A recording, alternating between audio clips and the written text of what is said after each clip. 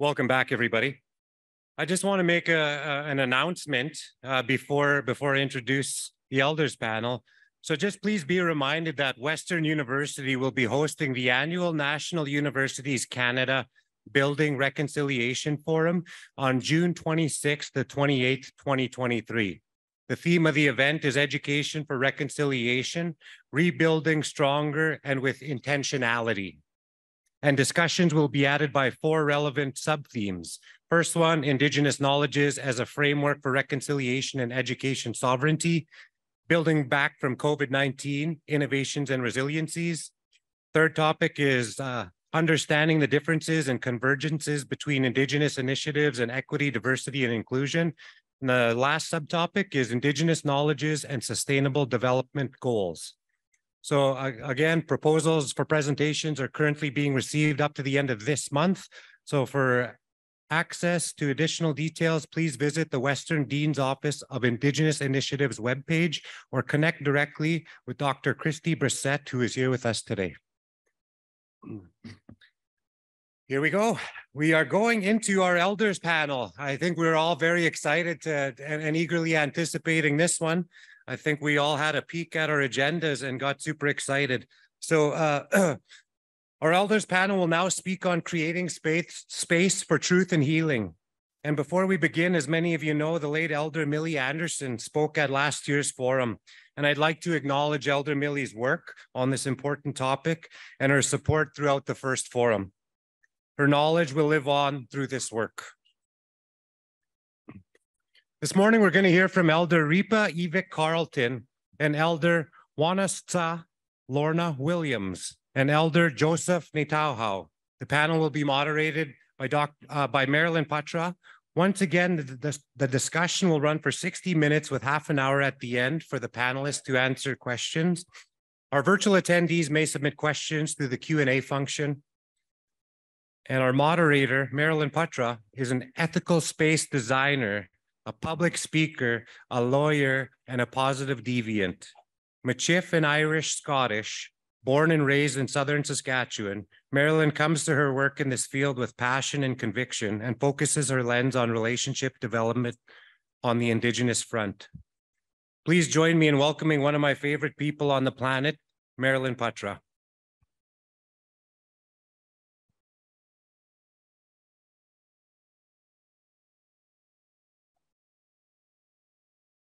So good morning, everyone.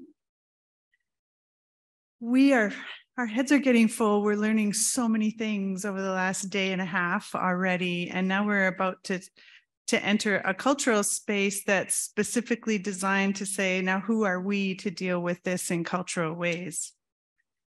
I just want to give a little bit of context for where we are and to invite our teachers to join in the conversation. And we're at a really weird place. First of all, happy spring. And yeah, right, happy spring and happy equinox. And so it matters that we're at that time. It matters that we are at a new moon, that we're redreaming our lives, and it matters that we're connected to all of those things. And I want to acknowledge that. I want to acknowledge the absolute sincerity and just passion that's gone into the pipe ceremonies the last 2 mornings has been, I cried personally this morning. And so it was really, it just really reminds you why our traditional practices are to get us, all of our horses, going in the same direction. So I just want to acknowledge that that happened for us 2 days in a row so that we can have these uncomfortable conversations. I want to remind you that while we're in the middle of talking about fake identities, about pretendians, about con artists, about deception, we're also in the midst of collecting our people back, the apprehended people, the IRS, all of the side effects from residential school, colonialism at its worst. We're just pulling our people back. And so we're in the middle of the biggest house clean we've done culturally in a really long time. And it's messy, but we can do it. It's messy, but we can do it. I want to tell you what I heard in the last couple of days, just as we prepare to listen to our teachers. I've heard, and Maria is my closest mentor, and she's taught me that the colonial impact, this sort of white fraudster stuff, it's not ours. And that the people who have come to colonize this land over generations have come from their own trauma. Okay, so intergenerational effect isn't ours. Colonialism isn't ours, and everybody suffers from this. And so when you come from a country and a colony in a space that thinks it's okay to hunt women and burn them at stakes, when you come to the new land, that doesn't seem like such a crazy thing, except for the people who are being hunted and burned at the stake. And so intergenerational effect is something that's been brought with them from their own traumatic histories, and it's breeding into what we're doing. I had a conversation last night with Zoe, and we talked about the relationship between all of these pieces. Rehabilitation of white folk, I will use that. That should be a bumper sticker. That was so great. That was so great. And so I love that.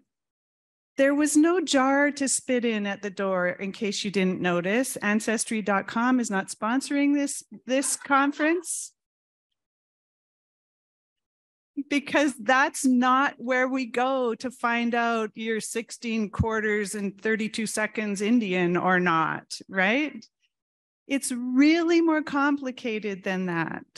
So I just want you to notice what wasn't at the front door. I want to know you to notice that we're uncomfortable because we're supposed to be, and that it's not our job to worry about non-Indigenous people. That's not our job. It's not our work. Our work is to worry about ourselves. Our work is to worry about our children and our future and dreaming our future. And so what should and can we be doing about that? What spaces do we own that we haven't really thought about?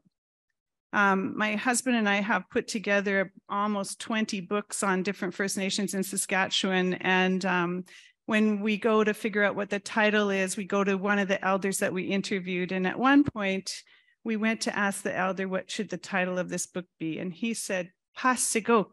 Am I saying it right? Pasigok, wake up. And he meant it in a very cultural all the words have action attached to them, right? Pasigok, wake up. So this discomfort, as uncomfortable as it is waking us up. Did you hear all the whispers over the last days of, I don't speak my language. What would the words be for that? What is the word for this? We're remembering, we're re-embodying who we are in the midst of saying, she's not one of us. What the heck? So there's always a reason for why Pasigok comes and happens. So I want to remind you of that. Have you ever done a detox? Hands up, don't lie. Anybody ever detoxed in this room? What happens when you detox? What happens when you give up coffee for a week? You get a headache. Why do you get a headache? The toxins go up to your brain, and they go up there because your blood flow is constantly. The brain is the thing that the body tries to protect no matter what. And so the blood is going up there, and any toxins that are coming out are going up to your brain, and it hurts for a while until you can eliminate them. We're detoxifying. It's really uncomfortable, and lots of us have headaches from going into workspaces that need detoxing. So I'm trying to give you something to hang on to know that this isn't forever, and it's hard work, but it's worth it. It's worth detoxifying in the end. Customary adoption and legal adoption are absolutely part of who we are. And we've heard several times Maria say to us, our babies are every color. Our babies have every blood form in them. You know, I taught at a university one time where there was a German fellow doing a presentation on race, and he said they had over 60 identifiers for different people in Germany because they were trying to literally track every combination of human. And we ended up with, you know, Indian, Métis, and Inuit. And so you can go in either way on those. And so we can't forget we adopt people. We can't forget that our extended families, our traditional teachers, I've had a student do some research for me on identity and who's part of our communities as Métis people. And that was the realm and the jurisdiction of the matriarch in the family. And it wasn't based on the spit in the jar that you didn't have to do today. And so this is a complicated conversation. So without taking up any more time, I want to move to who's best to visit with. I want to hold the tobacco and I want to honor the teachings of Elder Dennis from this morning and say, the way we talk about this matters. The words that we release into the air about this change the vibration of who we are, and to do this in a way that is coming absolutely from our hearts. I want to acknowledge that, that the late Elder Millie Anderson can't be with us. Thank you for raising that Neo. She was a respected elder, caring mother, and grandmother who took great pride in helping students and staff with the beading circle at FNUC Regina campus. She was born in the Northwest Territories and part of the Elders Kadea Council for many years. The late Elder Millie spoke of the inaugural National Indigenous Identity Forum on Elders' Perspectives on Kinship and Identity last March. And we want to acknowledge her role then, and I want to acknowledge her spirit with us now. Of course, she's with us right now. Of course, she's here. And now I want to bring in our teachers. We've got Dr. Wanotsak Lorna Williams, Elder Associate Professor Emeritus, Indigenous Education, University of Victoria. Dr. Lorna, Elder Lorna is a Professor Emerita of Indigenous Education, Curriculum and Instruction at the University of Victoria and Canada's Research Chair in Education and Linguistics.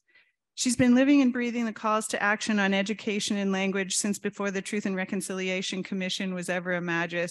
Hello, right?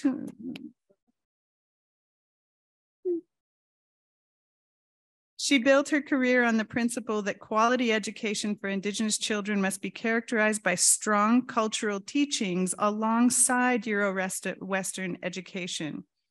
As a child, Wanotsak was sent to Indian day school and then to residential school at St. Joseph's Mission, where her Lil'wat language was lost. Shortly after returning home from residential school, she was hospitalized for hepatitis, and community elders assisted her in recovery and the relearning of her language. In turn, she became an English interpreter for the elders in her community. Lorna helped to develop the writing system for the Lil'wat and co-authored the first curriculum and learning resources for teachers to teach language in school. These materials continue to be used to teach today. In 1973, Wanotsak was instrumental in opening the Mount Currie Band Controlled School, only the second First Nation community in Canada to do so. The school delivered an innovative curriculum, including Lil'wat and European Canadian knowledge, histories, values, with the instruction given in both Lil'wat and English.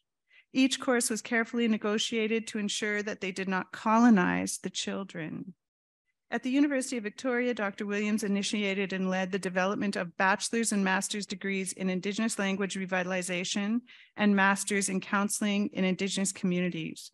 She also initiated, designed, and implemented a mandatory course in Indigenous education for all teacher education students, leading to the requirement that all teacher education programs in British Columbia include that education. Next, we have Elder Joseph Naytowhow, my brother. Elder Joseph Naytowhow is an award-winning Plains Woodland Cree Naytowhow interdisciplinary artist from the Sturgeon Lake First Nation in Saskatchewan. Joseph's generosity and compassion for sharing cultural knowledge makes him a much sought-after speaker, performer, facilitator, outdoor educator, for adults and children alike, both regionally and internationally. A longtime resident in Saskatoon, he's been playing music and telling stories, both tall and short, he notes, for over 35 years. In addition to Joseph's busy schedule of performances, he's served as cultural advisor to various institutions such as residencies, Indigenous Teacher Education Program in Saskatoon, and multiple universities across Turtle Island. Joseph holds a Bachelor of Education degree from Indigenous Teacher Education Program and can currently be found at the College of Law, where he serves as emergency, probably on some days, elder cultural advisor. He's pleased to share his creative life experience, coyote trickster tendencies, and cultural knowledge when he's invited to do so. Our last elder will be with us by Zoom, and unfortunately you have to look at me in 3D until we can get her on there. And it is Elder Reepa Evic-Carleton, elder and therapist in Inuktitut Center for Inuit Children, Youth and Families. Reepa was born in Cumberland Sound, Nunavut, and then relocated to the community of Penguitung, Nunavut, when she was 5 years old. In the north, her work experience included working for 10 years as the housing manager in Penguitung and 1 year as community social worker in protection and in child protection. In 1989, Reepa moved to Ontario. In Ottawa, she spent 7 years working as a family support worker at Naytowhow, somebody say it with me. Say it again. Naytowhow, close enough.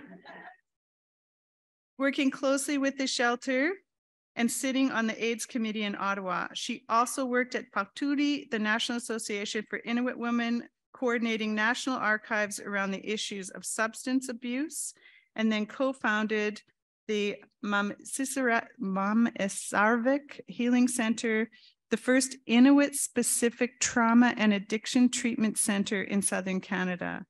At Mamisarvik, she worked as a therapist and then the program coordinator. In 2017, Reepa joined the Evic-Carleton Center for Inuit Children, Youth and Family, where she works as a therapist and facilitates parenting programs and healing circles for mothers. So we have so much knowledge available to us today. And I would love to say, we're going to dream now, okay? We can talk about the problems. We can talk about the hard work it takes. We can talk about who's doing the work and the implications of it. But we also need to dream our futures. So what I'd like is to set this up as close to Kyoge-win as we can get, as close to visiting as we can get. So I'm going to ask us to imagine that we've got a Carrie Barassa, a Mary Ellen Turpel, a Joseph Boyden. There's a long list. Those are the famous three right now, Michelle. And I want that they're in the room with us, and that we're going to do this in a way that we care about each other, but we have hard conversations and decisions to make, and what that might look like as we start to deal with really hard issues in our community, and what that might sound and feel like, and who better to visit with and ask those questions to than our traditional teachers. So Reepa, if you can hear me, I would love for you to start us off with your thoughts as you've been listening to the conversations and your life experience and what you've seen working in the area that you work in. Then we'll move to Joseph, and then we'll move to Lorna. So thank you, everyone. Let's get started. Reepa?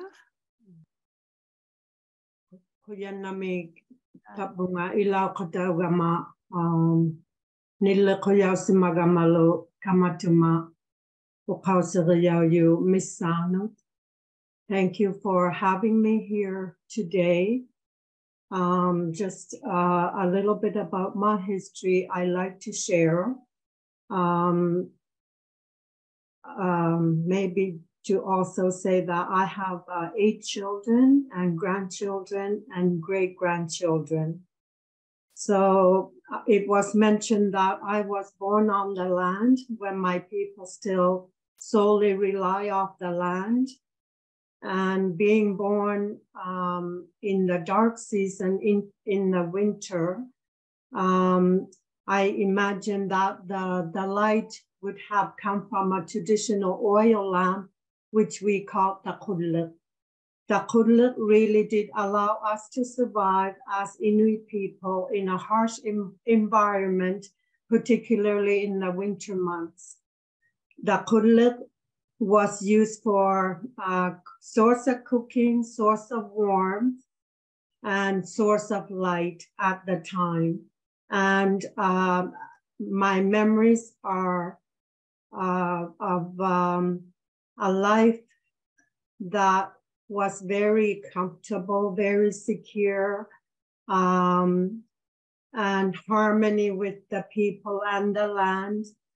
And it was just a great way to be born into this world. And when I was about 5 years old, my family was forcefully moved from this wonderful place that I call my first home. It was a time where my first 5 years were spent. And so the love I felt from other families who lived with us, from my parents, from my grandparents, it's a wonderful memory I cherish within myself. And so before I begin, I want to acknowledge and thank all the people who have paved the way for us meaning Indigenous people. I know we once had a system that worked well for the people because we had the power, control, and independence in all of our areas of our lives. And I did not experience going to residential school, but 2 of my siblings went to residential school.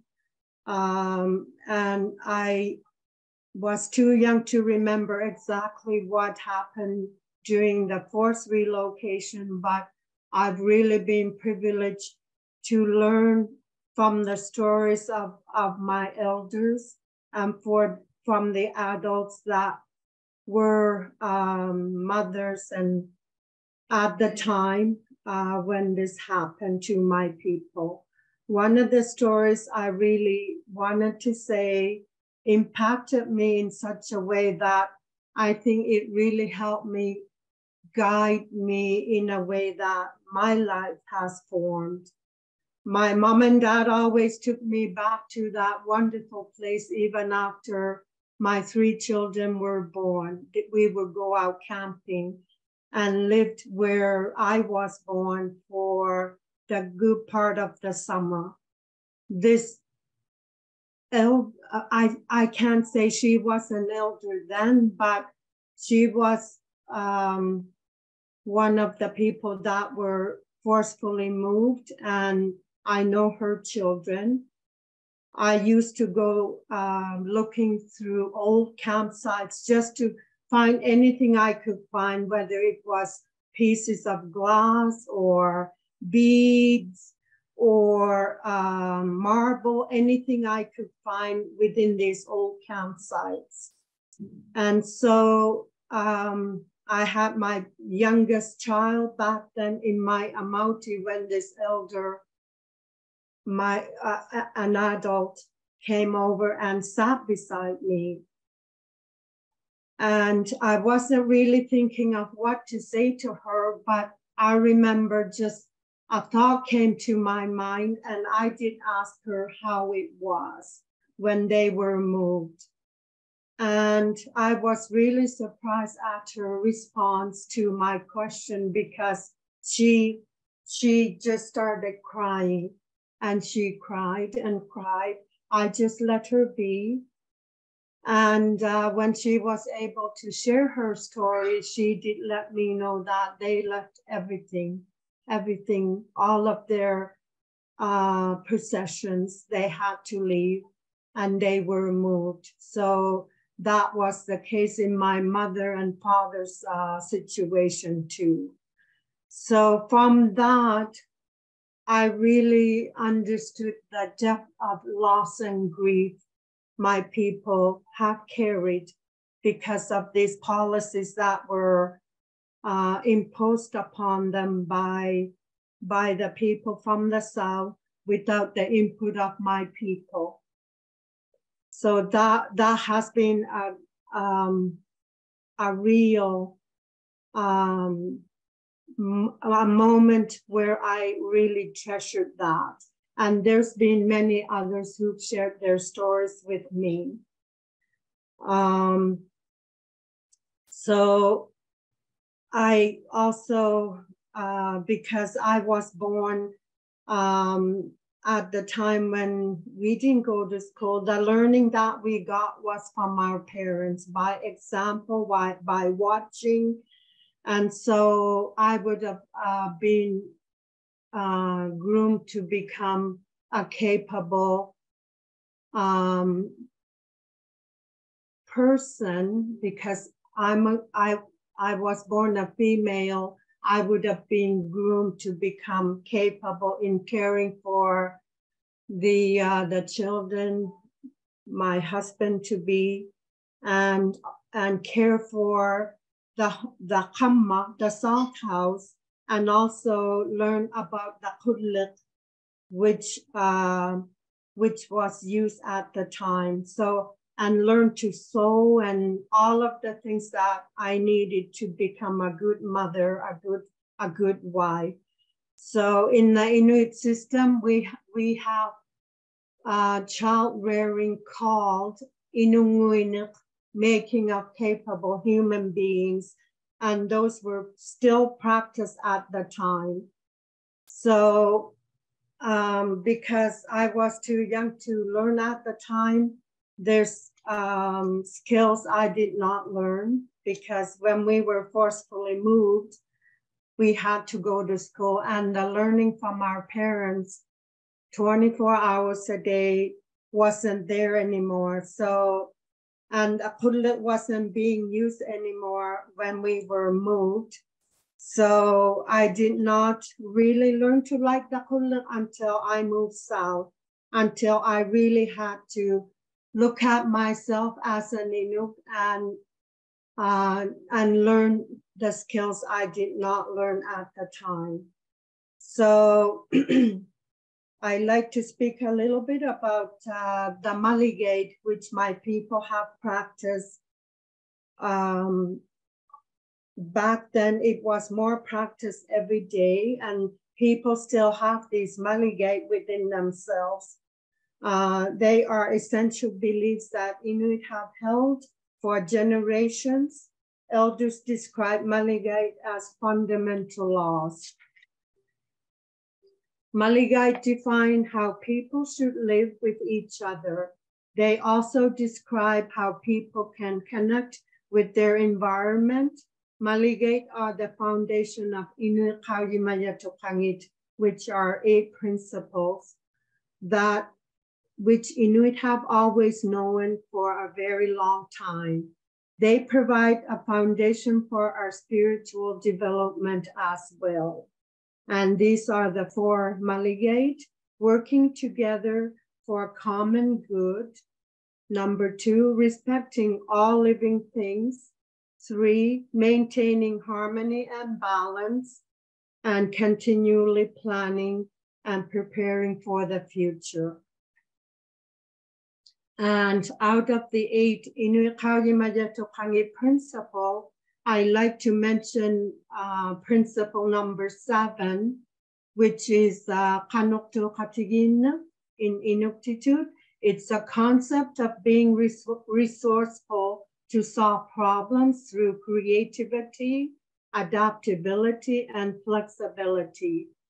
And the 4th principle, Katigin the concept of consensus, decision-making, communicating skills, development of shared understanding, and respecting other perspectives and worldviews. By coming together as we are, as you have been coming together, we are at this meeting to plan and prepare for our future and prevent further harm by responding to the issue. And by raising our concerns and discussing them, including which you are including elders and youth and the Inuit, Métis, and First Nations people and others as well.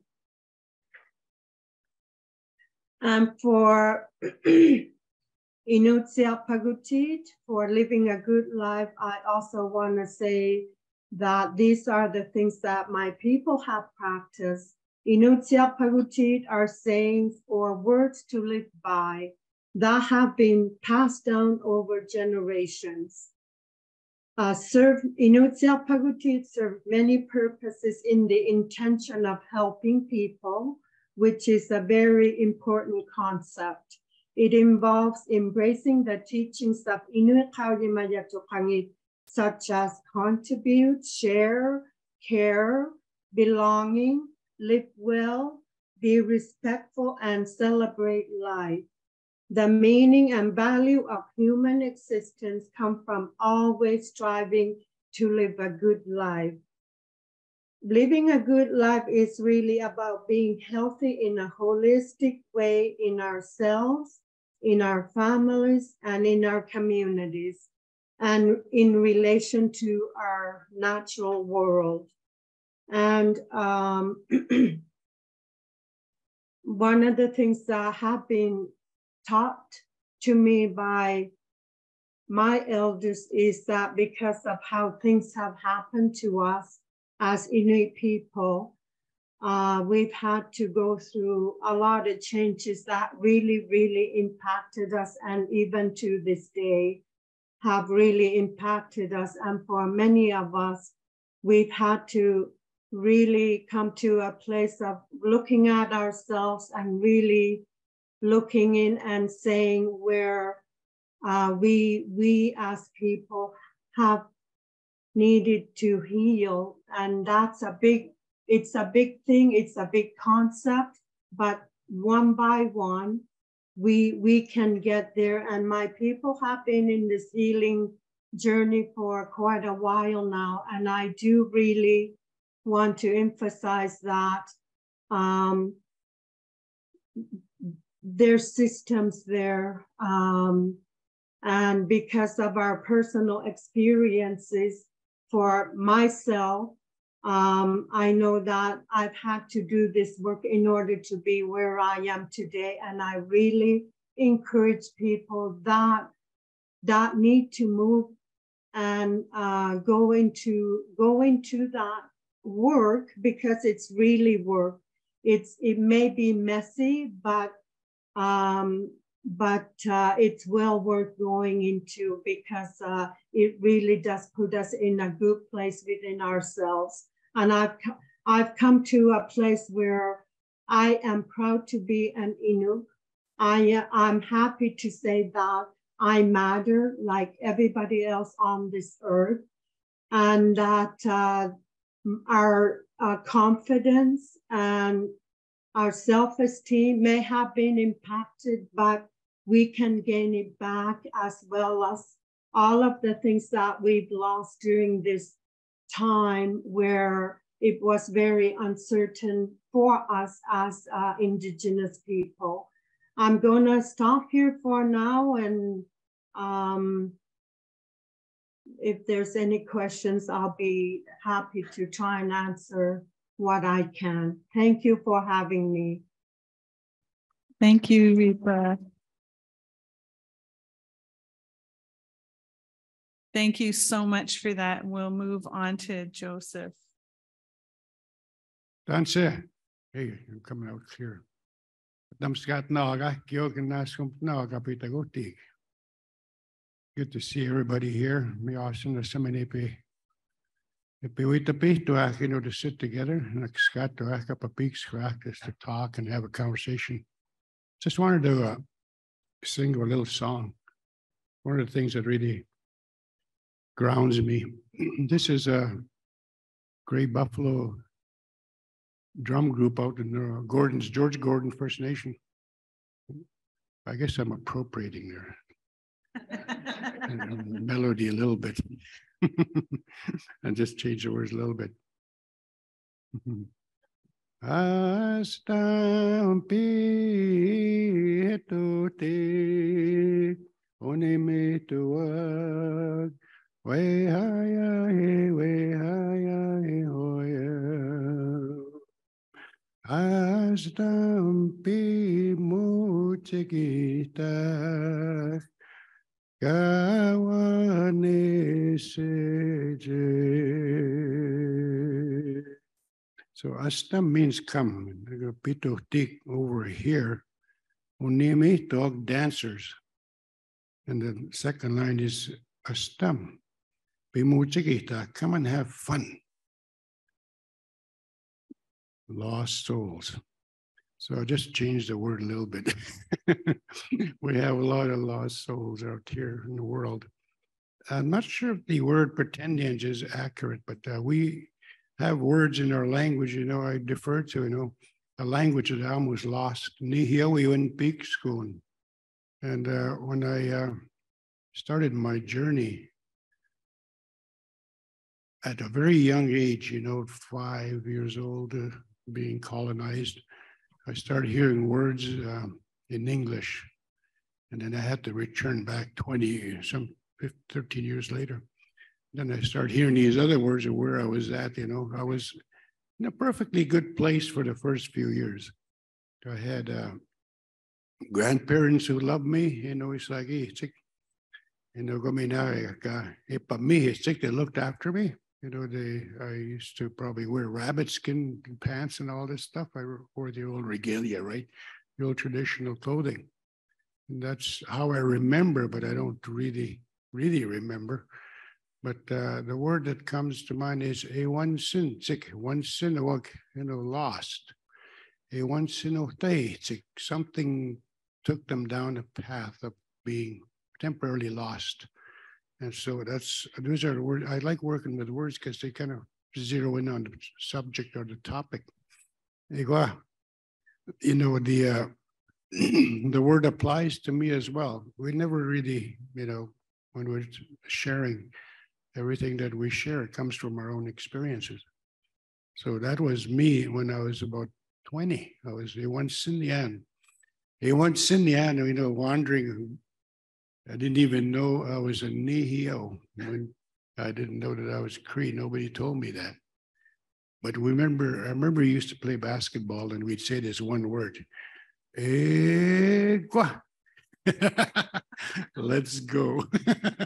Somebody thought of that word. It was more than Northern kids and Northern students. Their language is intact, the Northern, the Woodland Cree, Noakomaganago. I used to say, what does it mean? I used to say, let's go, in English.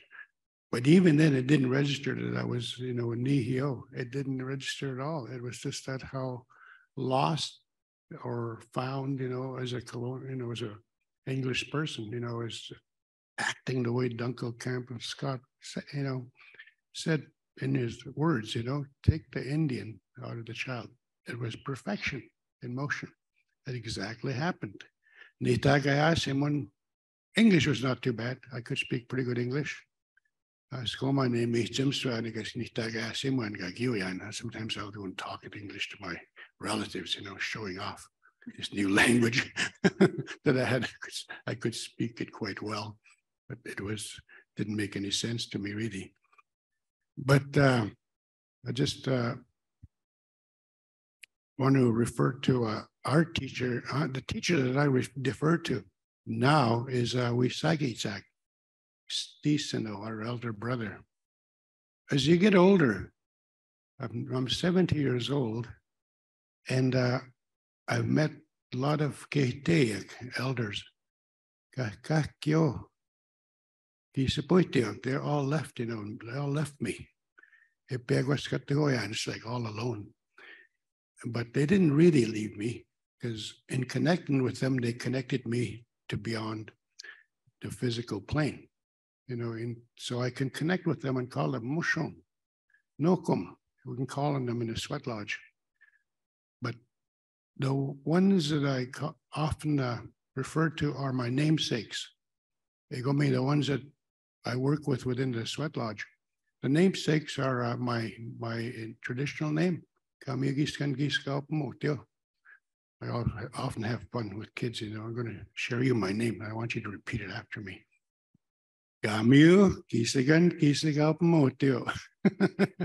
Try that. On a good day, on that day, he walks.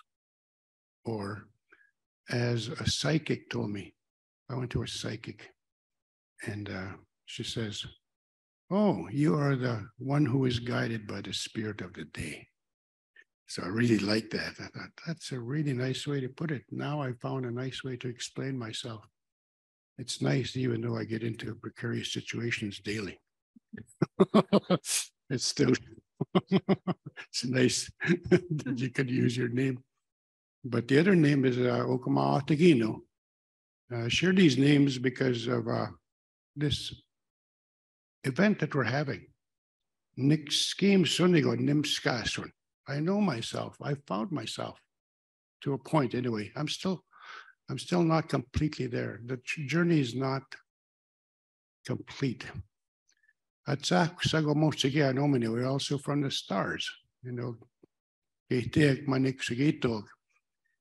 there's a spirit that's way up there that looks down on us. And old George Manty put it in so beautifully. Three people have been placed here. The Creator had pity. He had pity on his people. So he found a nice place to place them. And that's where they would practice their way of life. You know, there was a lot of buffalo there.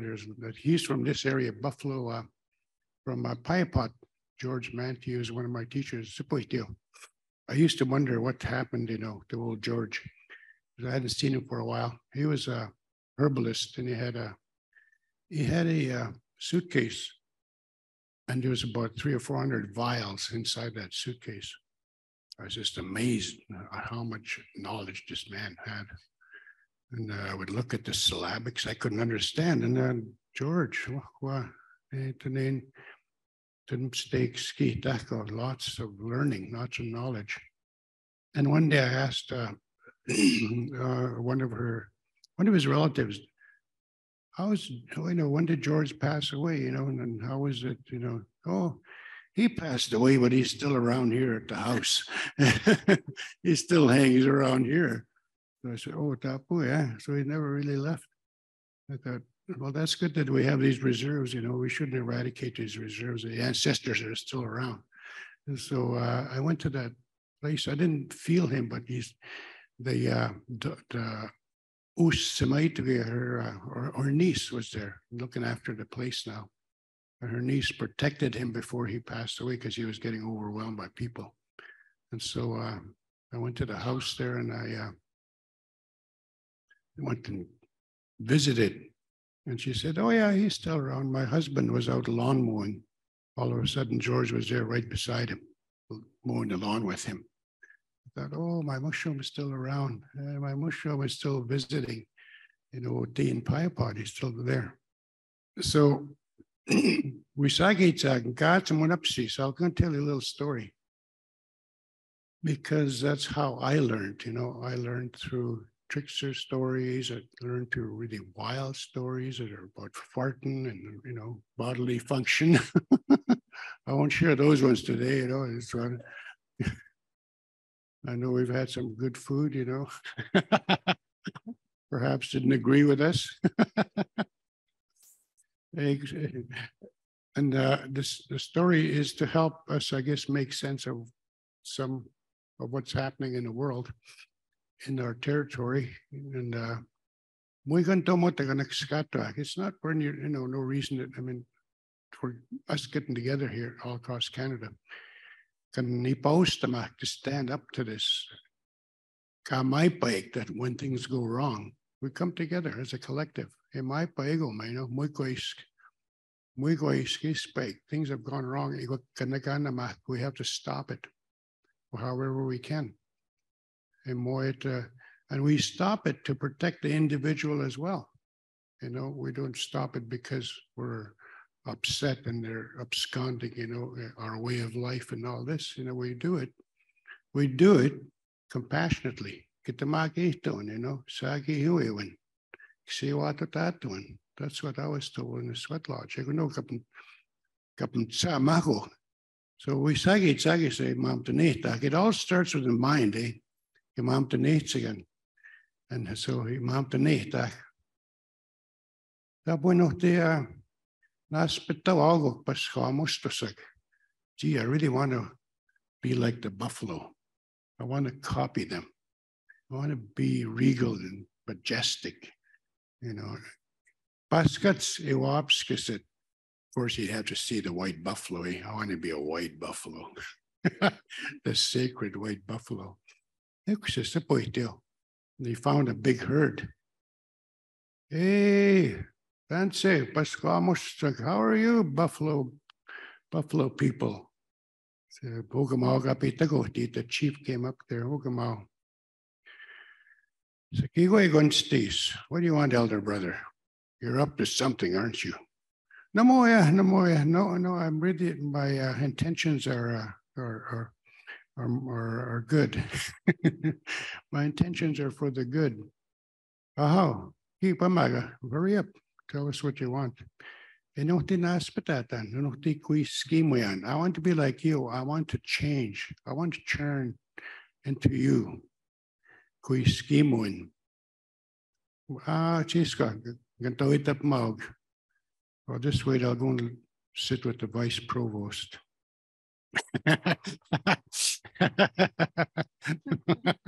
Or whatever, the committee anyway, the Buffalo committee.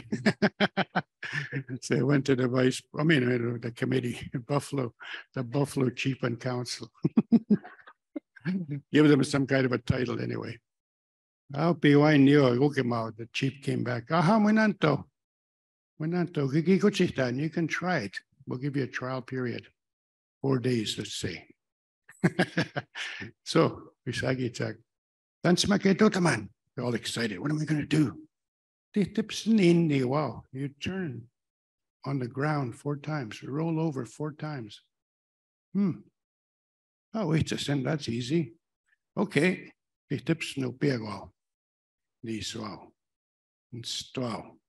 Wow. All of a sudden he was a buffalo, white buffalo. Kind of scruffy looking, but he was a buffalo nevertheless. Hey,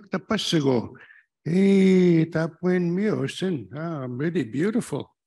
Wow, and I'm a buffalo now, a white buffalo of all things. What do I do now? And he says, just pay attention. You're copying us, you know, means you have to do what we do. Eat the grass, jump around, go to buffalo wallow, but stay with the herd. Don't go anywhere that's, you know, by yourself. Don't just wander off. Oh, gee, he was all excited. So he became a buffalo, acted like a buffalo, ate the grass, kind of bitter at first. And then he just started enjoying his life as a buffalo the first day. The second day he went out, wandered off. It looks really good over there. I'll go to the grass over there. It looks really good. So he wandered off. When you start wandering about, you never know where you're going to wind up. Pretty soon he was far from the herd. And he saw some people coming, some hunters, you know, on horseback. He said, hey, there's my relatives over there. And they were good scouts. They were running towards him, you know, and they were holding bow and arrows and spears, and they were pointing at him, you know. They're coming to get me. Holy, they're really serious. They're holding these weapons. Oh, and he started running back towards the herd. What was just zigzagging all the way back, you know, and he was out of shape, you know, so he was really slow, you know. He was lucky to be spared, you know, just collapsed back in the buffalo herd. Ogamal came back. What did I tell you? You're wandering around all over. Just stay with the herd. Oh, skate, you know, I know. And Papa, they're just chasing me all over. You guys, wow, your life is hard.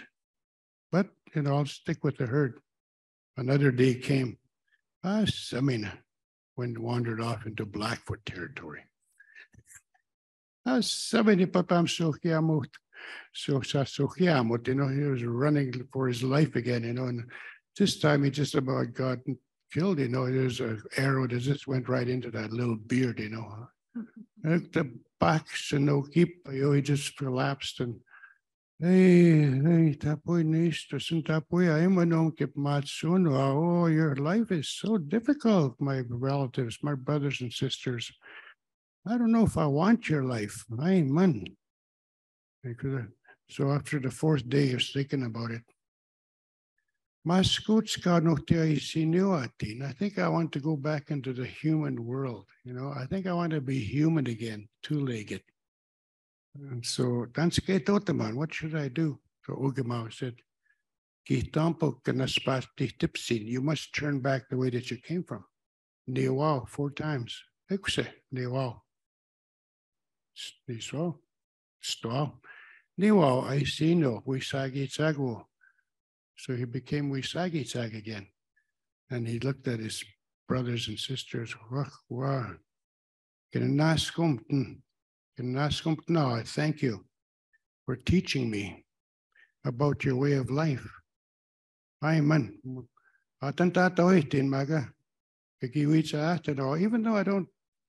Even though I don't really want your way of life, we could still live together. And he said, no, I'll look after you. There's always reciprocity in these stories. You know, Wisagi-Tsag will always look after whoever has gifted him with knowledge and tradition, you know, or knowledge or experience. So he said, no, I'll watch over you, make sure that people don't harm you as much. You know, when I think about that story, I sometimes think of that song, you know, about Stisano, and it says there's many verses. You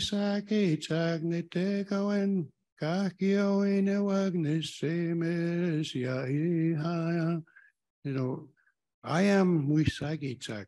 That's who they call me. Everyone is my little brother, my little sister. And when I think about that, you know, it's like, geez, you got to frame it differently, but that's an invitation song when you want help. You know, when we want Wisagi-Tsag to come and give us messages, you know, we call on him that way. And sometimes it's like you're saying it to yourself. Wisagi-Tsag, and they're going, I am Wisagi-Tsag.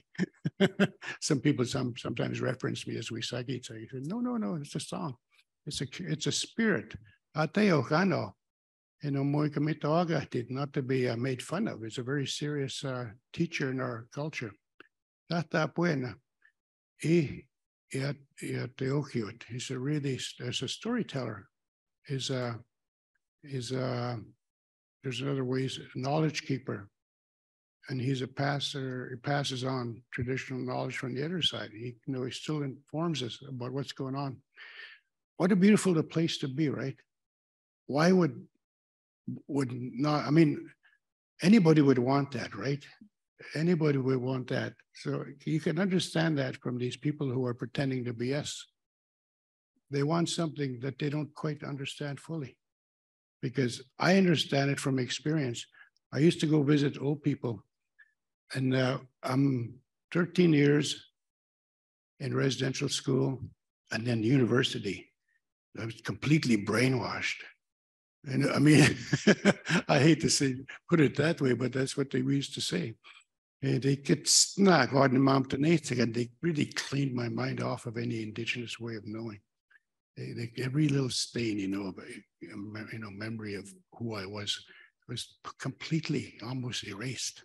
It's now, kasi namun is a word. When the Northern Woodland Cree use the word kasi namun, they use it in the context of their own understanding of spirit. Mantugusimo, the Jesus, the Lord. Kasi namun, all my sins, kasi namun. I read it. I said, wow, that's a strong word up north. It still applies. So I call this syndrome Wisagi Chag Atisuin. Wisagi Chag Atisuin. Wisag Atsuin.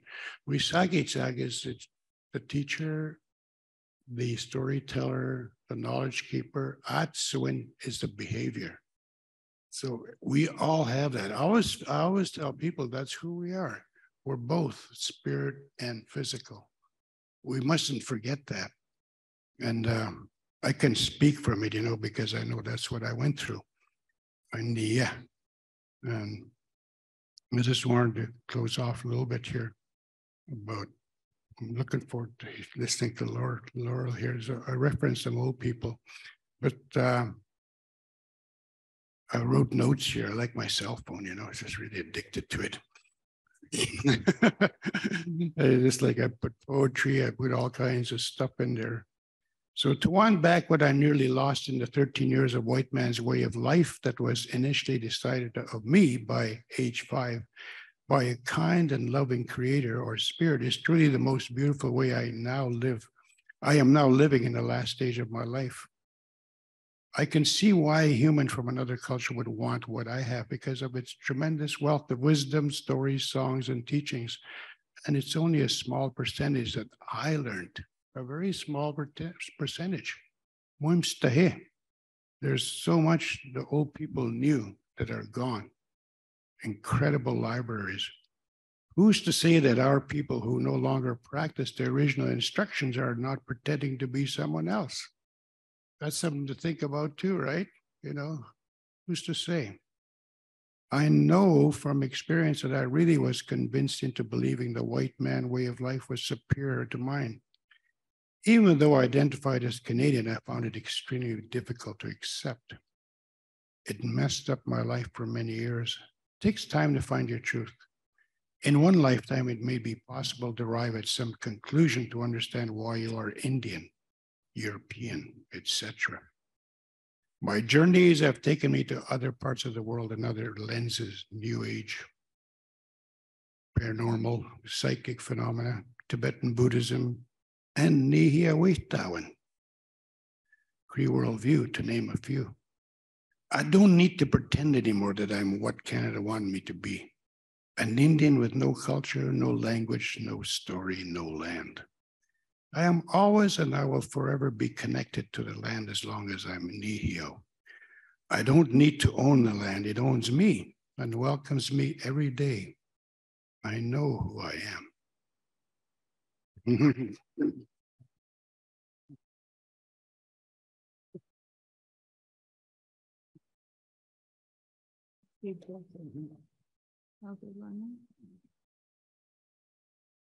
Kalat we hika washapa wanosa nshquachicha hilko lilwadula shwaash nshnuknuka tohto amash taqan الجاونا كمخمن توالة شنولاب الجاونا تتميخشي يوخو ميخوش الجا. I introduced myself, the lands from which my family comes from. I greet the ancestors of these lands on which we meet today. to discuss this very, very heart-wrenching, confusing topic. And it's a very difficult one for me to understand and to negotiate.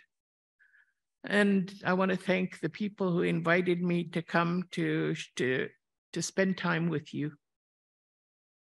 I thought about what I would talk about and share with you from the vantage point of having lived a long life.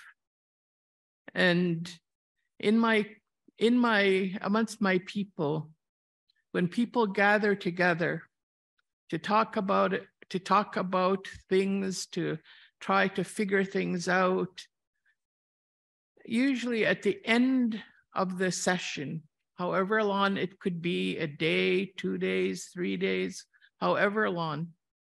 But at the very end, there are people, old people, who usually have an opportunity to say something. And oftentimes, the last speaker was a woman, was an old woman. And everybody would kind of sigh because they knew they were going to be a little bit scolded about not covering a certain area, or and the name of that talk was usually Tlechwin in my language, Tlechwin. It's a beautiful word. It kind of means to swat somebody. And oftentimes these old women knew skillfully how to do this with kind but strong words. So I'm going to try to do that, to remind us that this topic is it has a much greater, longer history than what we're focusing on. The woman mostly, except for Joseph, who's sitting here right now too. But it's been mostly women who we've identified. But this idea of pretending has a long history. And I just want to remind us that our displacement, dislocation, relocation is part of the colonial process to take our lands and to take away our sense of who we are and our connection to those lands. There are so many policies, laws, practices, habits that have promoted the removal of our people. So I remember as a child going with my father when he would go to Vancouver to sell his furs. There was only one place in Vancouver where we could go as Native people: Skid Row or Chinatown. Those are the only places where we could go to a hotel, because we were definitely Native Indian. So for many people, one of my aunties being one of them, because she was a little bit fair, she said she was Italian, so that she could go to other places more freely. She could live a life that we certainly couldn't live. So many of our people took that path, denying their heritage, denying their identity, reconstructing an identity in order to be able to just travel to different places in our country.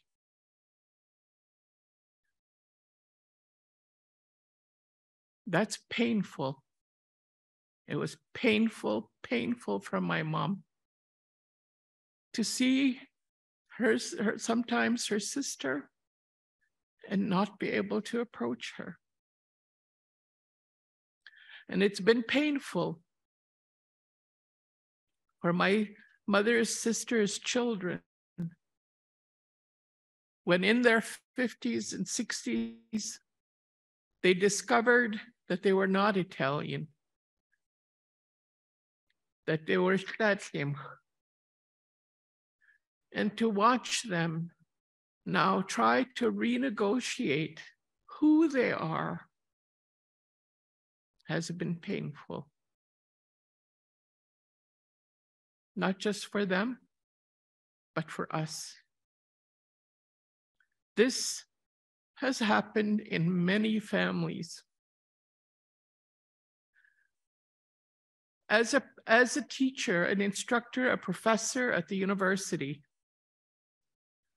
I created a course called Learning and Teaching in Indigenous World and designed it so that people could experience our way of being, the strengths of our teachings, and for people to experience it by living it in a place that's foreign, in a place that's alien to that way of life. I wanted to see if it was possible for me to create it, not just for our people, but for others to experience.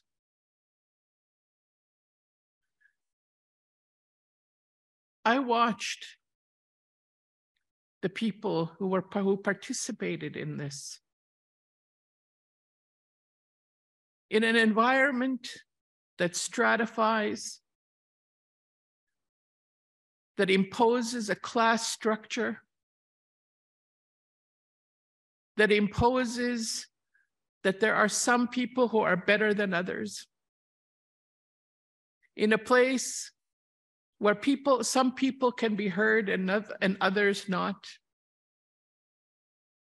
That's a university. Where a young person cannot speak in the presence of the old, or the old cannot speak in the presence of the middle, where one gender has more voice than the other. That's a university. And I wanted to be able to bring our world and to see if it could be created, recreated in this space. And to watch people as they experience that sense of belonging, that sense of inclusion, that sense of community, that sense of relationship. One of the activities was just going outside of that concrete building and having them with a knowledgeable elder experience the earth. What the earth is and what the earth gifts us. And even in those grounds, manicured grounds, our plants continued to live. Our plants could continue to give. And for our people, for all that little community could witness, could feel, could understand what they walked by every day and to see it in a different way was such a gift, not just to our people, but to that entire community. I share this with you because the knowledge that Indigenous people, not just the Indigenous people of the lands of Canada, but the Indigenous peoples around the world, and I've traveled to many places in the world and spent time with Indigenous people. For example, I was invited to spend time with the Taino people in Cuba a few years ago. The first time that they were gathering for many, many, many years, because everybody had said they were all gone. But these people wanted to share that they still held the knowledge of their ancestors. And I want you to know that in our communities, that knowledge of our ancestors continues. And it's important that we share this. In one of those classes, and these classes in the learning and teaching in an Indigenous world, I constructed it using largely the concepts and the principles of learning and teaching from my language. What I had learned from the elders, the old people in my village. Well, in this was second class. I'm telling you, out of a group of, usually there were 50 to 60 people in these classes. There were 10 people who attended this one class, and I'm telling you, they cried at every class. I had to let them cry. I had to stand with them, hold them. Who were these 10 people? These were students who had been taken from their families and adopted to many, many parts of the world. Some had very tough lives. Others had beautiful lives with good families. But as they were having this experience, they realized what they needed and that it was possible for them to reconnect. I'm reminding you that in these conversations that we're having about identity fraud, many of those people are going to get caught up in this debate. And I just want to caution you with the way that we talk about it, the way that we carry out our business. I want you to remember all the people who have been disconnected in so many different ways. In order for my father to take himself and his family to Vancouver to sell his furs, he had to carry a document, permission from the Indian agent to be away from the community. If he didn't respect the time frame, we would have lost our status. And many people, that happened to many, many of our people. Many, many of our people who could no longer live in their communities. all the women who lost their status and their children's status. All those people are searching for and finding their way home. I was so happy yesterday when someone said our communities need support to be able to piece together who is a member of their community, of their nation. When I look at some of the communities, and I've seen this and watched this all my life, the challenges that they face, our communities face, to deal with the effects of colonization and the organized, planned way to destroy our communities. And I watch people in our communities work over here to try to solve this, work over here to try to solve that, work on this side. It's unbelievable. And some of our communities are not that big. And there are not that many people who devote their lives to making these changes. And so, yes, I really agree with a young woman who said that yesterday, because whatever we do, I would hope that one of the things that we put into place is a way for this conversation to be conducted in our communities in the presence of elders, with the stories that are told from our people. Because those stories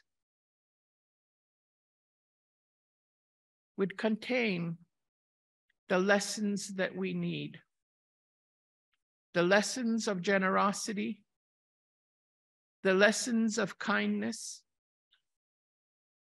the lessons of belongingness, the lessons of struggles through our own silliness as humans. And we need those lessons. One of the stories that I heard as a teenager was a set of prophecies that were given to Indigenous peoples of these lands. And I participated in a ceremony in the sharing of this prophecy on the shores of Vancouver. As medicine people came, descendants of the people who took who were holding this prophecy. And it was interesting because in the prophecy that was said, that came before the coming of the Europeans to our shores, that we would know the time when it's important for us to be able to teach our ways, where our white brothers and sisters are open to hearing, they said. We'll know that time when the eagle lands on the moon. And when our brothers, white brothers and sisters, once again wear the skins and the furs of our animal brothers and sisters. That was always very important for me to know and to hear, Because in order for us to change, institutions like higher education, the school system, it's so daunting. It's, their universities, as somebody said yesterday, have a long, long history. And the way that universities were constructed, they were constructed to remove people, to exclude. They had moats around them. So how do you open up these spaces? I thought it's too challenging, too daunting to be able to do this.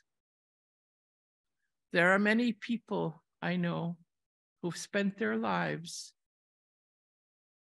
changing systems, changing institutions, and to be able to open them up to our ways. So it's important that we bring our knowledges from our families, from our communities, from the stories and the songs that we've learned from, that have kept us strong. It's important to share those so that other people can learn. And I want you to know how hungry I could see at the University of Victoria, where I taught these courses. I could see how hungry people were to experience the sense of connectivity, the sense of relationship, the sense of caring and inclusion, no matter who you are. And we need to be able to build these into our practices and our way of working with one another, being with one another. And we need to be able to build the ways in which all our people, whatever color you are, whatever gender you are, however you identify yourself, to feel that you have a place in this beautiful, beautiful land of ours. And so there's lots of work to do for us to rebuild. So don't get blinded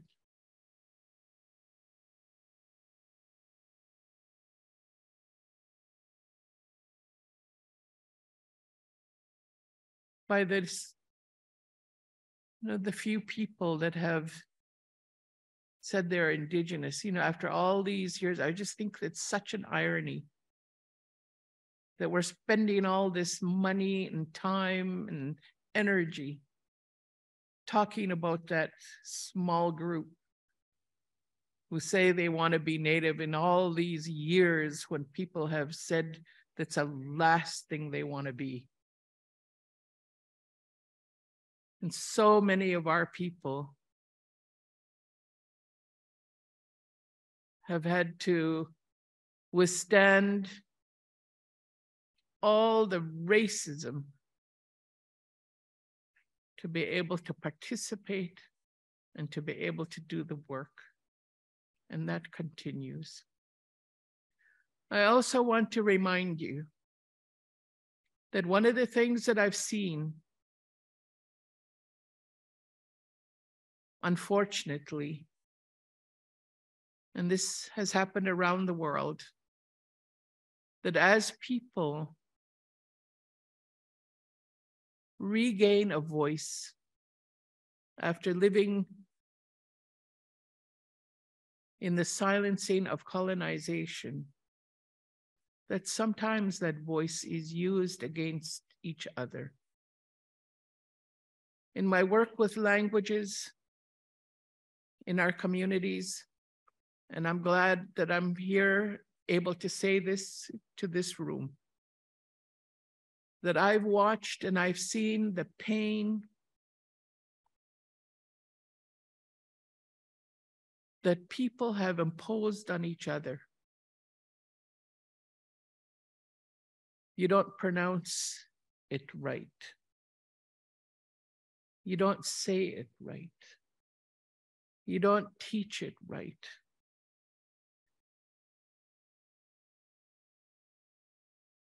And so it's really important that we're aware and we remember that this can happen. It's a natural process as people regain their stand on this earth in a good way. And there are so many teachings amongst our people and in our stories that can help us to negotiate that.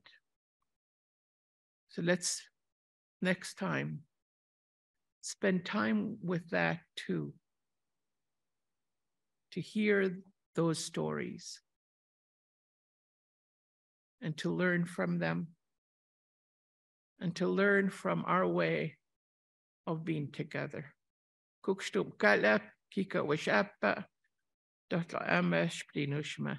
Thank you.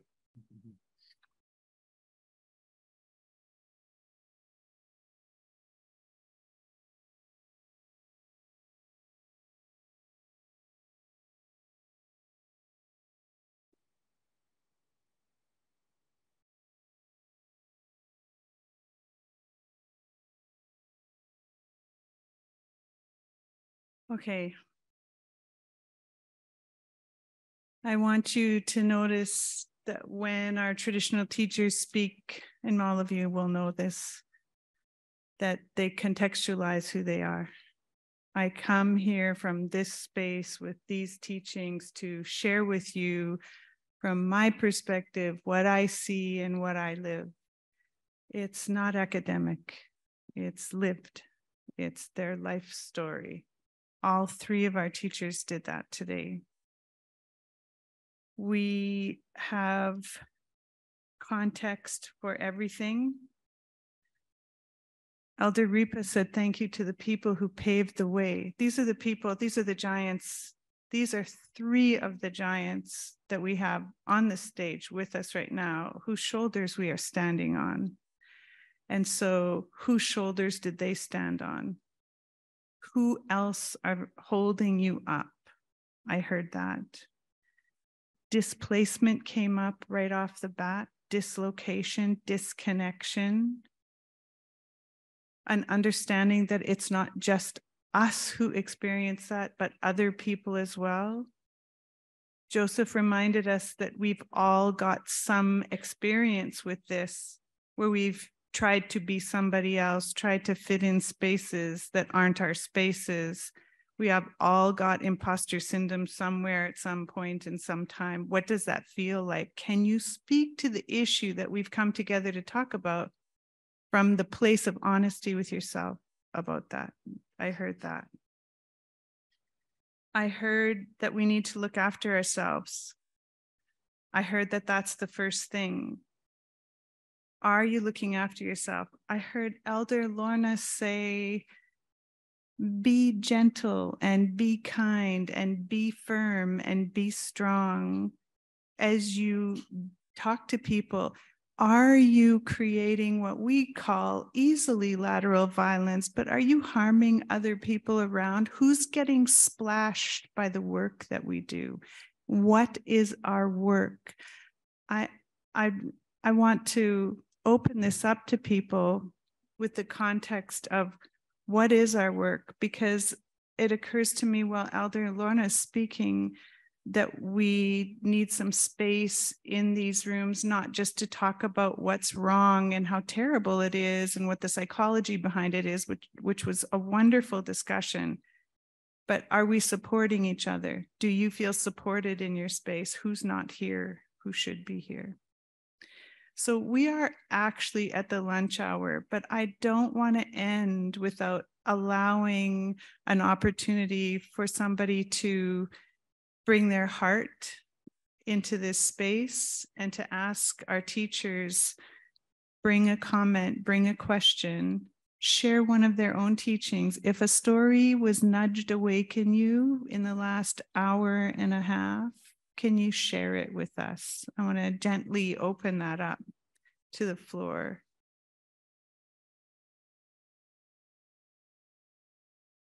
It's 3 hard acts to follow. I get it.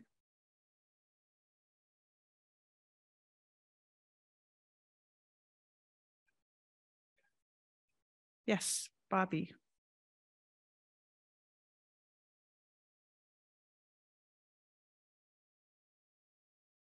So this isn't a story or anything.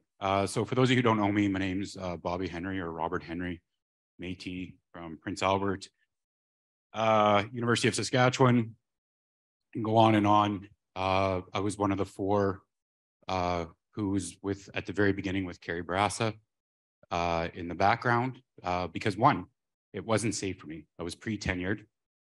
So Caroline Tate took the brunt of that and went forward with that. But I was one of the other 4 individuals behind that. So I saw everything that was done at the university, everything that was done from people in our community, and ways in which elders' voices were actually used against us and damaging to us in order to protect somebody. So my question is what do we do when academics, those who are pretending to be Indigenous, utilize and weaponize elders against ourselves, weaponize our culture against us, and we're the ones facing the backlash because we're not doing it kindly. We're the ones who aren't doing it respectfully. And where I come from and what I was told is that when Indigenous law occurs, we pull people in the middle. We say, who are you? What are you doing? With my family, if you shit on us, we will put you in the middle and ask you what is going on. Tell us, who are you and what can we do? Because we need to know who these people are. Letters came to us that were signed by individuals across this country, weaponizing 9 elders on there. Their names were on this letter to say, get rid of this claim about Carrie. So what, from your point, as elders, as knowledge keepers, and others in here from the academic space, what do we do when those who we hold in high regard will not listen to us because they're also part of the issue, because they're also paid by the university to say certain things? So this becomes a really hard question. And I know you can't answer it, and I know I'm just bringing it up here, but this is a point of question that we need to ask ourselves. What do we do when our own culture is weaponized against us and we're told to leave? But those who are frauding are protected. So it's just a question that you need to start asking ourselves in here, because over the last 2 days, I've been sitting here, I've been trying to bite my tongue, and it's been very difficult. I've seen people in here over the past 2 years that I've had conversations with. And I do have to go with Lynn. Congratulations yesterday for being honest and open. The Valley, for saying, I'm sorry for not doing enough. I wish that more people were like that. I wish that more people stood up and said, I wish I did more to help and support you guys back in the day. Because we're benefiting from it now.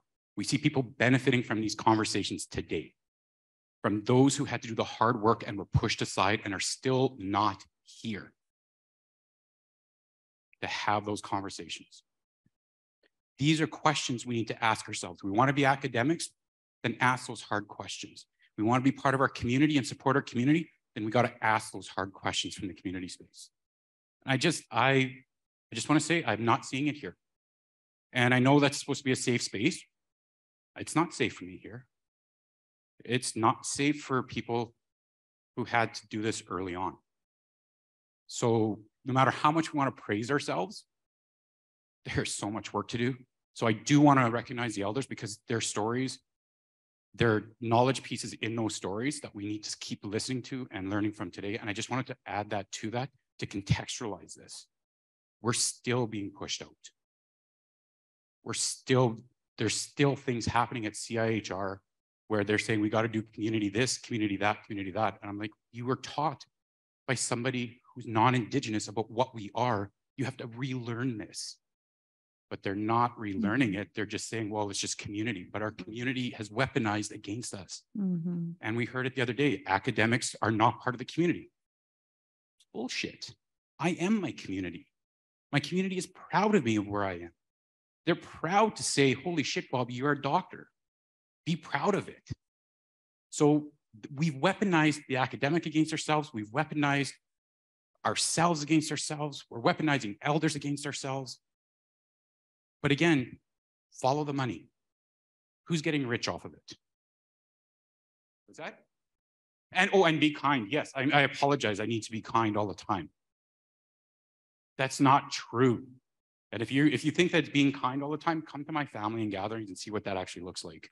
Because if being kind is yelling and screaming and everything else, no. And that's why there's laughing here, because we know what being kind is. Being kind is different. Being kind is being firm, being honest, and everything else. That's being kind. Being kind isn't whitewashing, being soft. That's not being kind. That's setting people up for failure. So that's all I wanted to say. Thank you. Thank you, Bobby.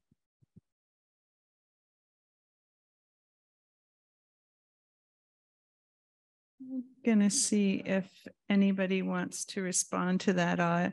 I think some conversation I had with Cynthia and something that Lorna raised is this isn't a new issue. This has been going on since First Nations men were pulled aside and being told, you're the chief now, you can sign for treaty right now. And they weren't the headman, they weren't the head chief, they weren't, this is a very old issue and has deep, deep roots that we're seeing. But I want to ask Joseph or Lorna, Reepa, I can't see you, but Joseph. Hello. Well, these are sometimes conversations that I have with elders or my sister, who's a lodge keeper. I was in that, I think there was a letter I was involved in, that was implicated me. There was a document that came up, but it wasn't complete. My name was just sort of slashed in just my first name and then a little bit of my last name. But my immediate response was to just reject it and send it back and not implicate me. And that there was and I was just starting to, I think, working at the College of Law. So, that's, I was thinking about that as well. You want to get yourself into situations where you could, I guess, compromise yourself. I'm in a position there as a cultural advisor, thanks to Maria Campbell here. And it's people like Maria that I defer to sometimes about issues like this. They're not easy things to, as they say, I guess, to deal with, and Nikia just they kind of pushed it back, and not give it too much weight. And I recognized some of the names, or one of the names there, and I thought, Nick Scheme, wow, I know this person. Why is she doing that? Why is she putting herself in that situation? So, Kasoimi, to have to be, I guess, cautioned, with these, at that time it was embarrassing, that we had to be cautious of that situation because it was just brand new.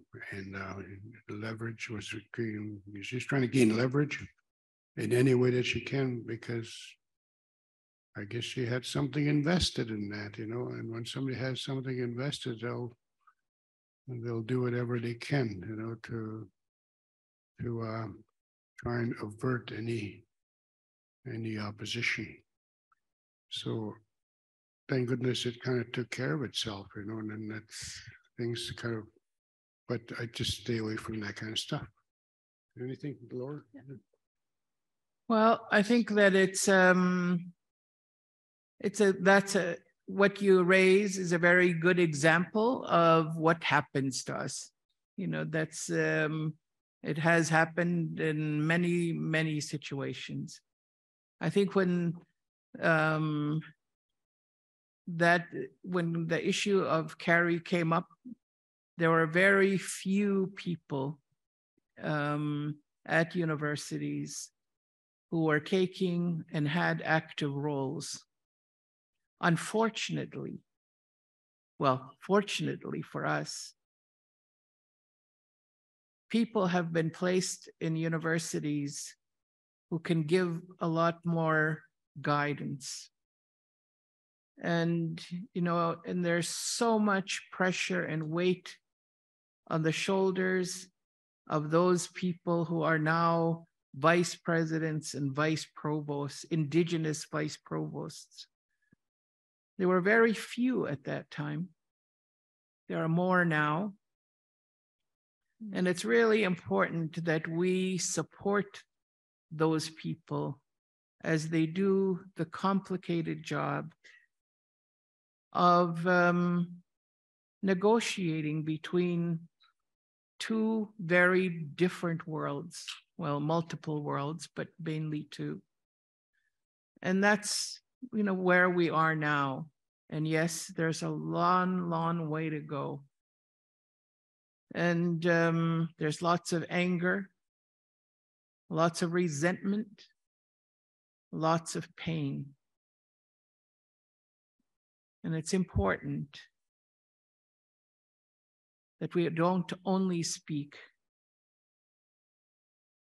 through the mouth of anger, because we need to rebuild. We need to build institutions where our children and their children will thrive so that we can continue, our ways can continue, and our relationship with this earth can continue. Thank you. Reepa, would you like to add anything to that about how we're treating each other and where the support comes from, and elders being used against people who are trying to do the institutional heavy lifting?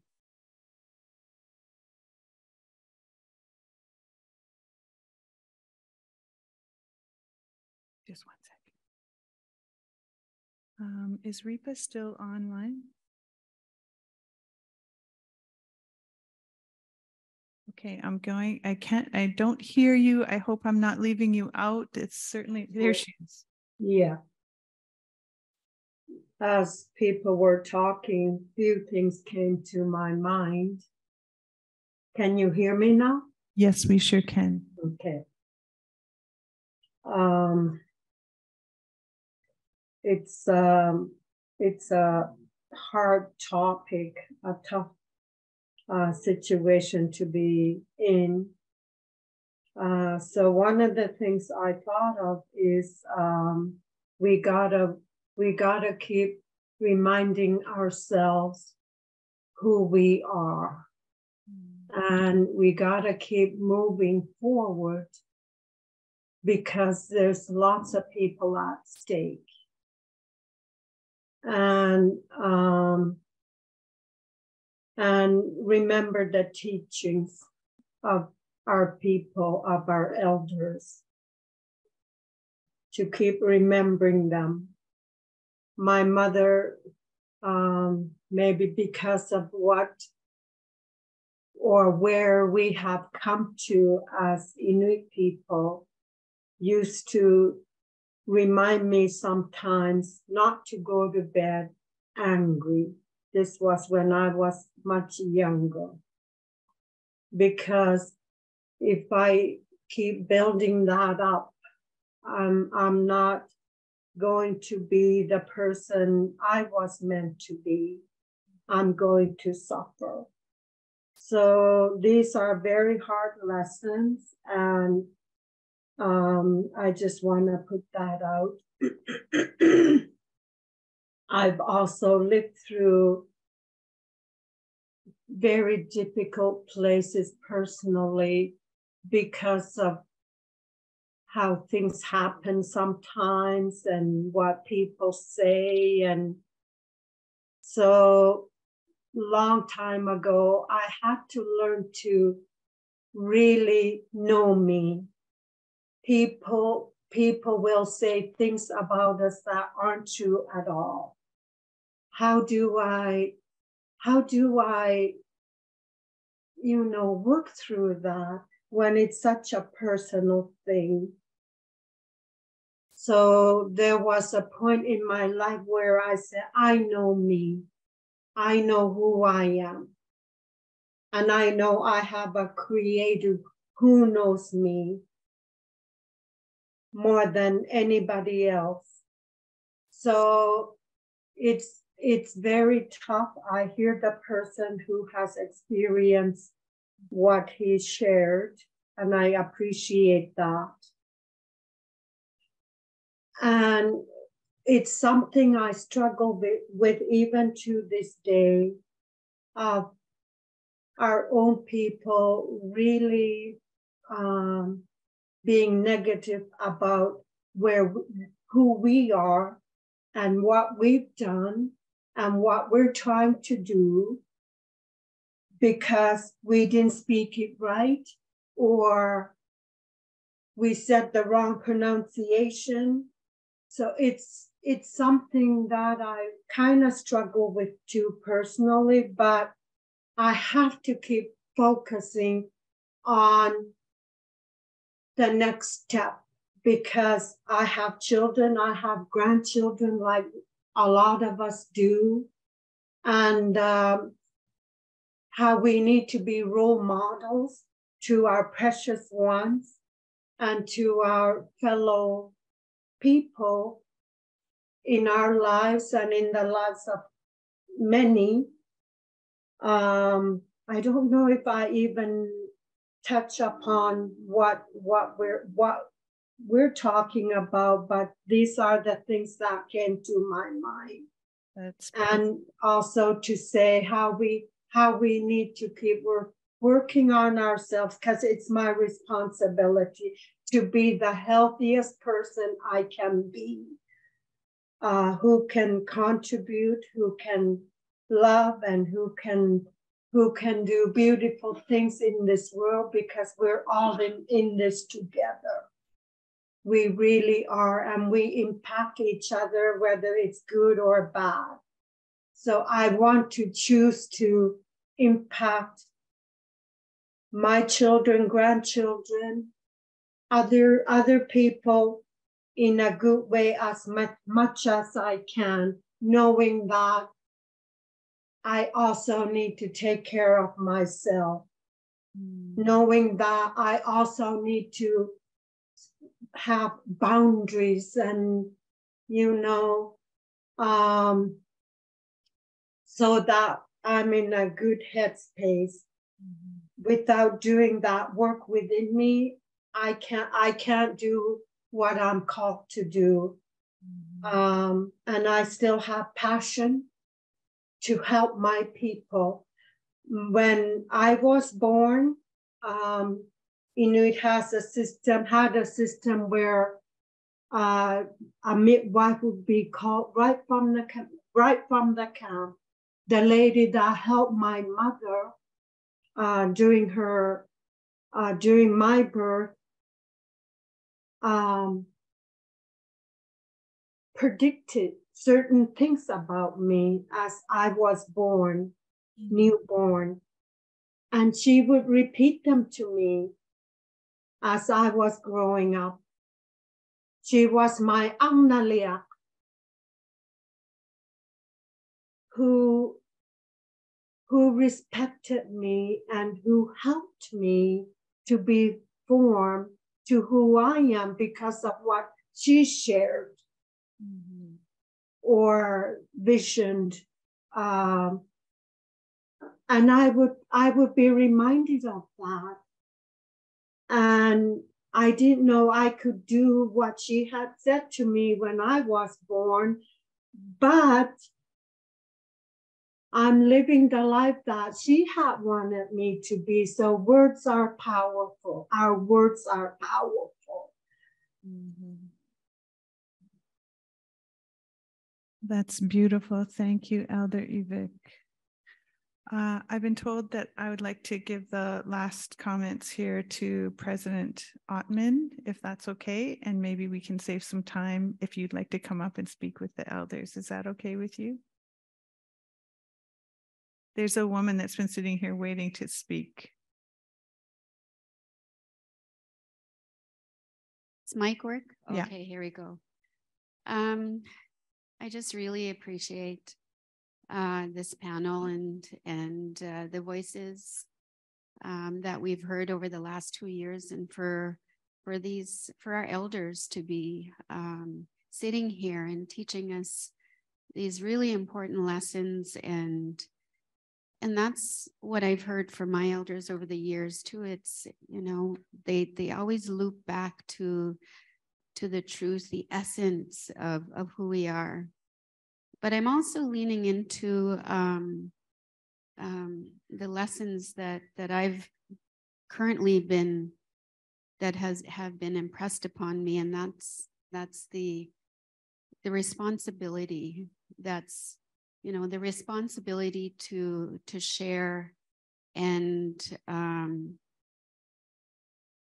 acknowledge Robert, Bobby, and he's gone. No, he's here. Oh, is he here? He's here.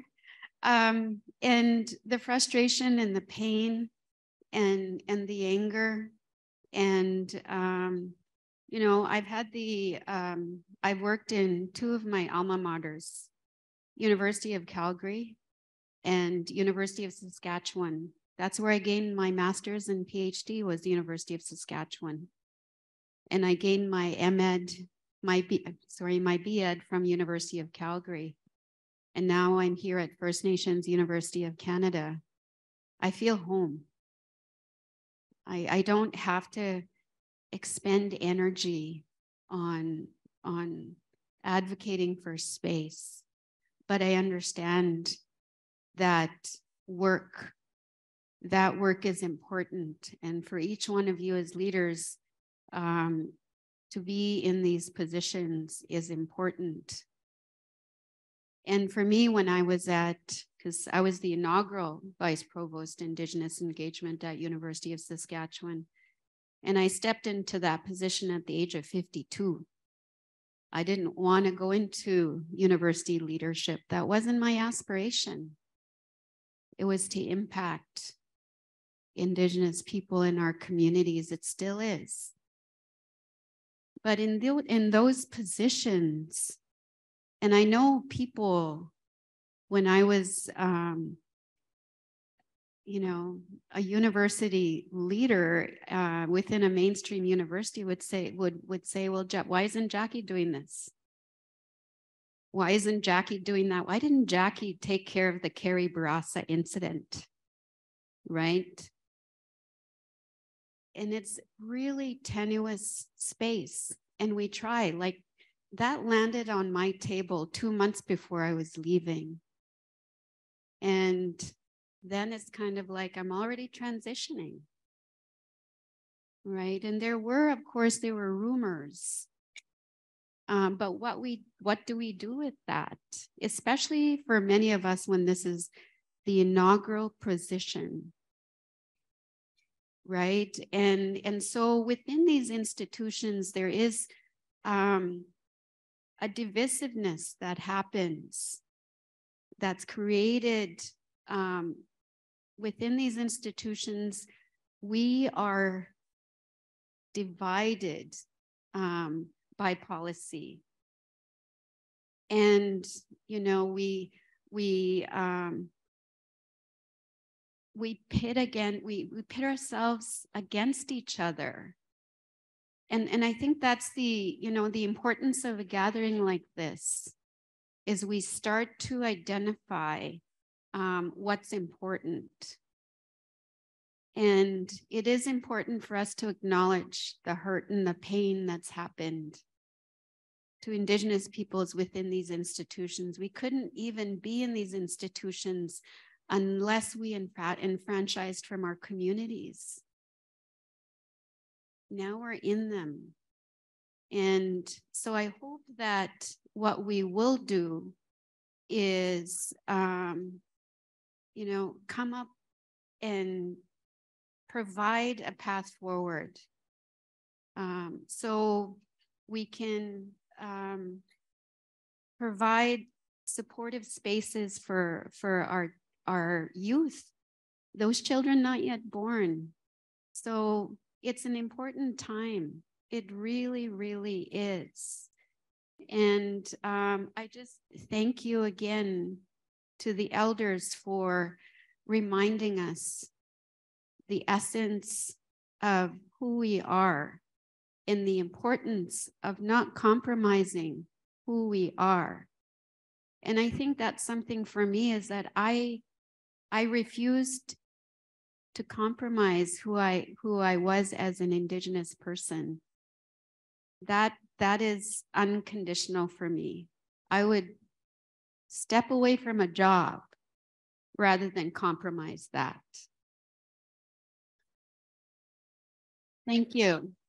Mike, can I get you to take the microphone to this table over here? I made eye contact with a young woman here and told her she would have time to speak. And this isn't a space where we should start saying you're silenced. And so I hope that you can take a few minutes and allow this woman to have her voice heard.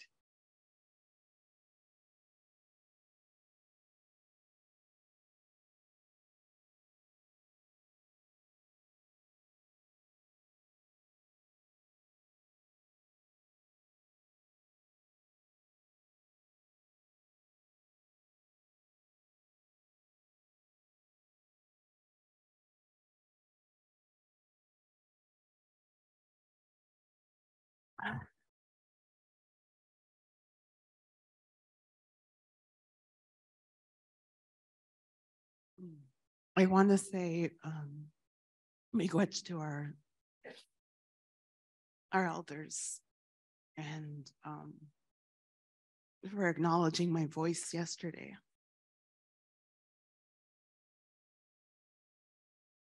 I knew that coming here was going to be hard.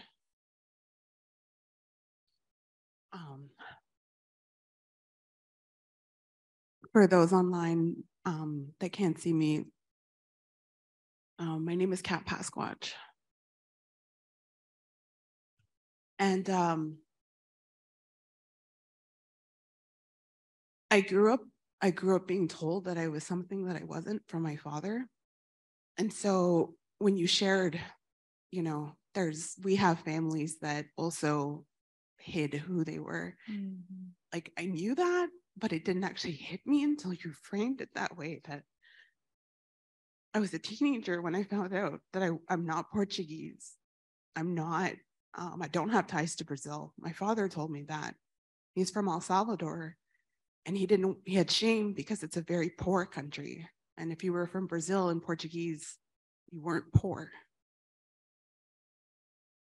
And at the time, it really, I was able to negotiate that in my mind, because I was always stronger connected to my Cree family.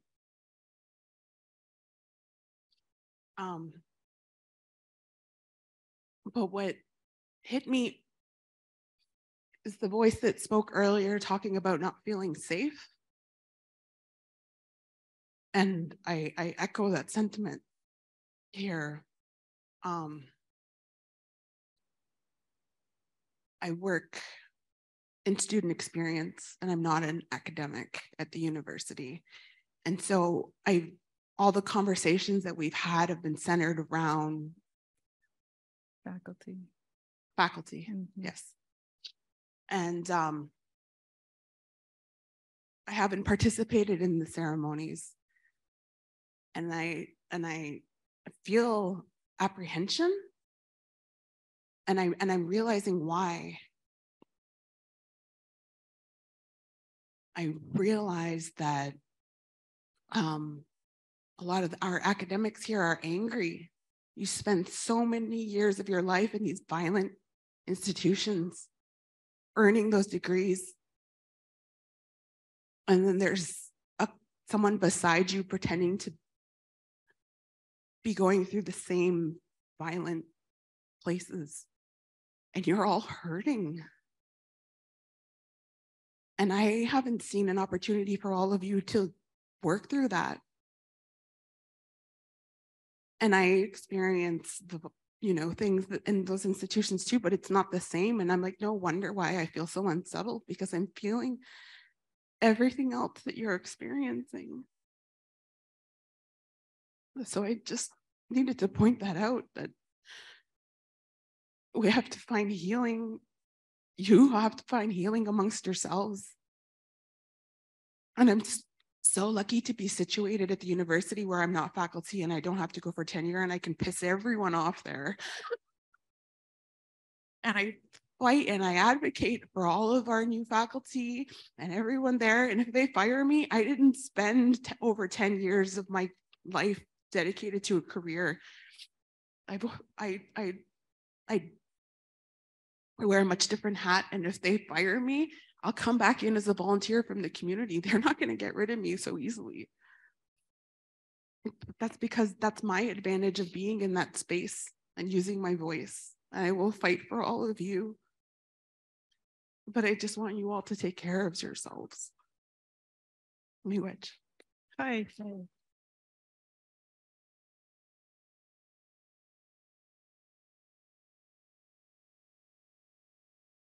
Does anybody want to respond to this young woman? Lorna, Joe, Reepa?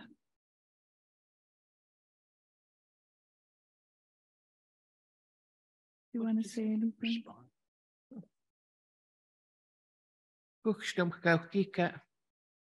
Thank you very much for your sharing.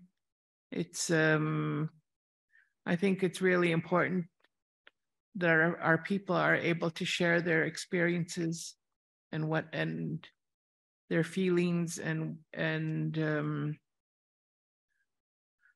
in these spaces, and just to remind us of the complexity on one side of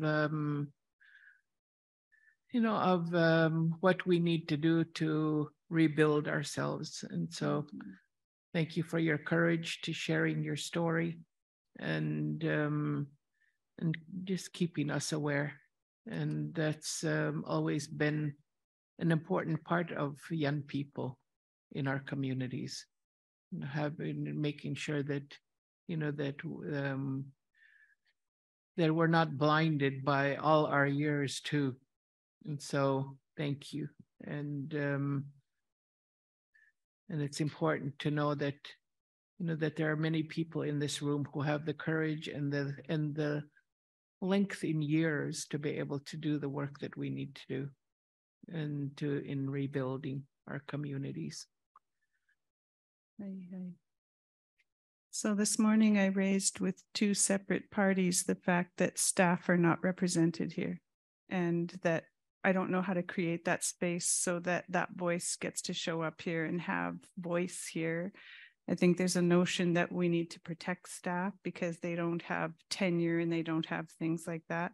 And I also think it's really important to say they have something to teach us that's really profoundly important.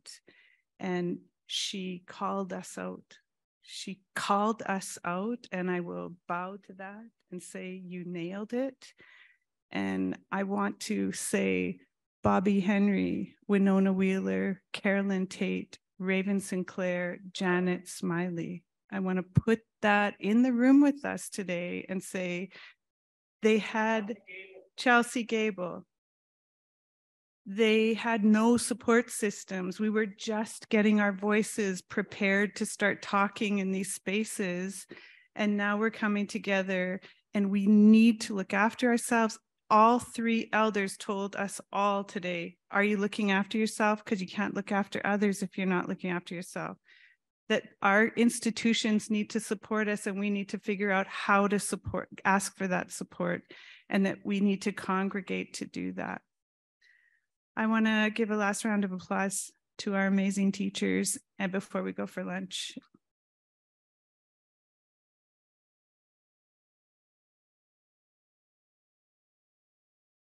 A little levity. We have new code shifting language that we can use with each other every time we find a Cherokee relative. We don't have to say anything except Mountain Dew from now on, just so you got that straight this morning.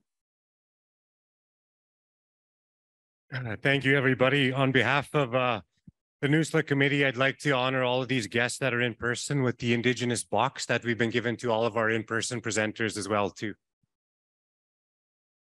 It's an awesome box. We can clap for this as well, too, please.